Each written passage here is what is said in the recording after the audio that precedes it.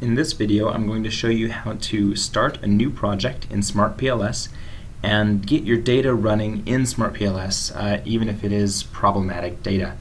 So let's start SmartPLS. There it is. This is what you'll see when you open it up, just a blank canvas. Here's some existing projects I have going on, but let's start from scratch. You'll go to File, New, Create New Project. Project name, let's call it Gaskin. We do want to import indicator data.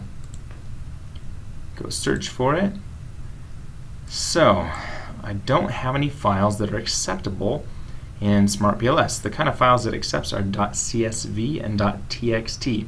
Don't have any of those, but I do have .sav, an SPSS file. So let me go over to that folder. Here it is. And find that SAV file. Here it is, .sav. Open that up, and I need to save it as a .csv. Before I do that though, I'm going to get rid of the variables I'm not interested in because they're going to just clutter up some things. I don't really care about age or gender. I'm going to delete those two. Just highlight them and then hit delete. I don't need any of the quality or productivity variables. So delete. Let me go to the end of this file. I don't need marital, people, years and job, all these other variables here. Don't need those. So all those are deleted. All I have left is the ones I'm interested in and an ID, just in case. I'm going to save as .csv and save.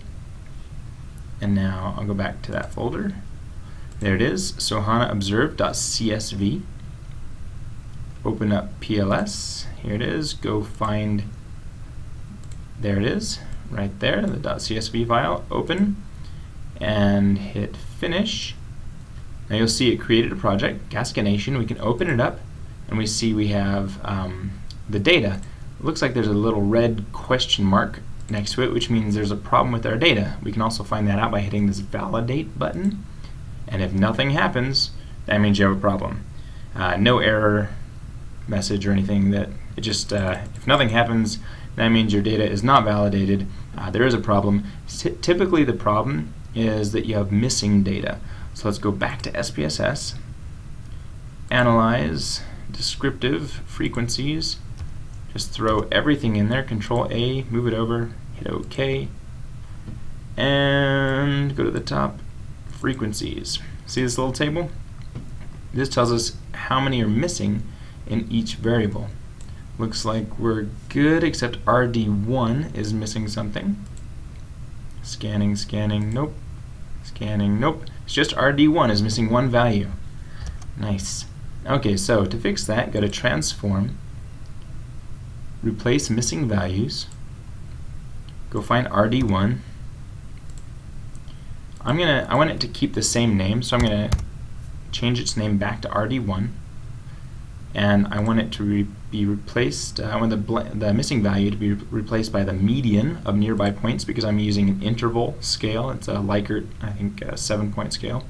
So median of nearby points, I'm going to use all nearby points, that means the whole column, and hit change, and then hit OK.